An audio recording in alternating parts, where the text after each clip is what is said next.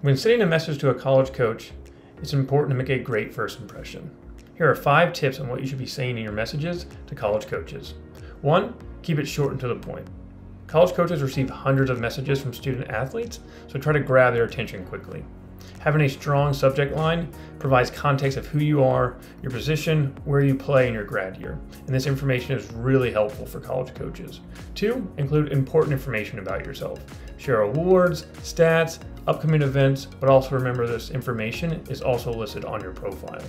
And then include contact information of your current coaches that are willing to speak on your behalf. 3. Make it personal. College coaches recognize blast emails, so it's always important to write a personal email to each individual coach. And then remember to share why you're interested in that school and their program.